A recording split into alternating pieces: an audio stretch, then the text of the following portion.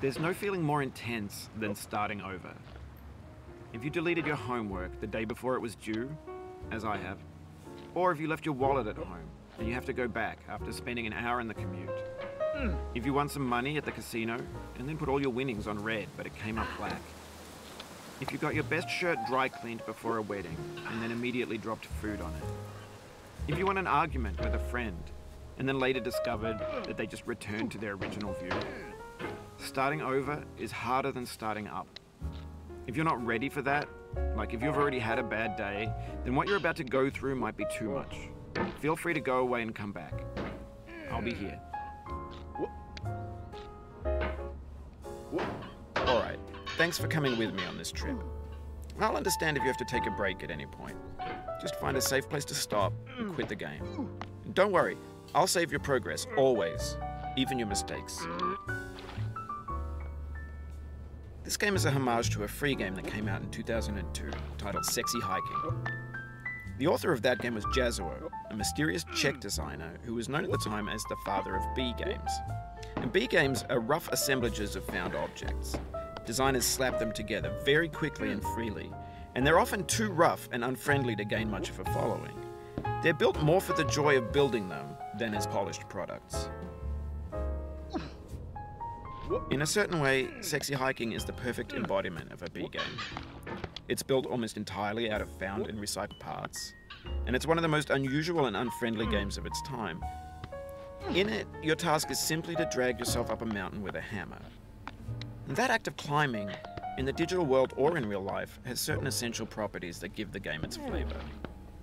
No amount of forward progress is guaranteed. Some cliffs are too sheer or too slippery.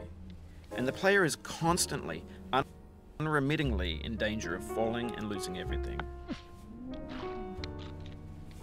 Anyway, when you start Sexy Hiking, you're standing next to this dead tree that blocks the way to the entire rest of the game. It might take you an hour to get over that tree, and a lot of people never got past it. You prod and you poke at it, exploring the limits of your reach and your strength, trying to find a way up and over. And there's a sense of truth in that lack of compromise. Most obstacles in video game worlds are fake. You can be completely confident in your ability to get through them once you have the correct method or the correct equipment or just by spending enough time. In that sense, every pixelated obstacle in Sexy Hiking is real. The obstacles in Sexy Hiking are unyielding, and that makes the game uniquely frustrating. But I'm not sure Jazuo intended to make a frustrating game. The frustration is just essential to the act of climbing, and it's authentic to the process of building a game about climbing. A funny thing happened to me as I was building this mountain. I'd have an idea for a new obstacle, and I'd build it, test it, and it would usually turn out to be unreasonably hard. But I couldn't bring myself to make it easier. It already felt like my inability to get past the new obstacle was my fault as a player rather than as a builder. Imaginary mountains build themselves from our efforts to climb them, and it's our repeated attempts to reach the summit that turns those mountains into something real. When you're building a video game world, you're building with ideas, and that can be like working with quickset cement. You mold your ideas into a certain shape that can be played with, and in the process of playing with them, they begin to harden and set until they're immutable, like rock. And at that point, you can't change the world. Not without breaking it into pieces and starting fresh with new ideas. For years now, people have been predicting that games would soon be made out of prefabricated objects, bought in a store and assembled into a world. And for the most part, that hasn't happened, because the objects in the stores are trash. I don't mean they look bad or that they're badly made, although a lot of them are. I mean they're trash in the way that food becomes trash as soon as you put it in the sink. Things are made to be consumed and used in a certain context, and once the moment is gone, they transform into garbage.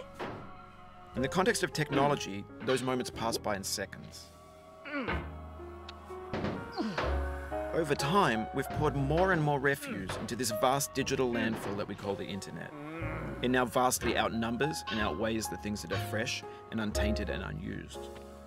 When everything around us is cultural trash, trash becomes the new medium, the lingua franca of the digital age. And you can build culture out of trash, but only trash culture. B games, B movies, B music, B philosophy. Maybe this is what digital culture is. A monstrous mountain of trash, the ash heap of creativity's fountain. A landfill with everything we ever thought of in it. Grand, infinite, and unsorted.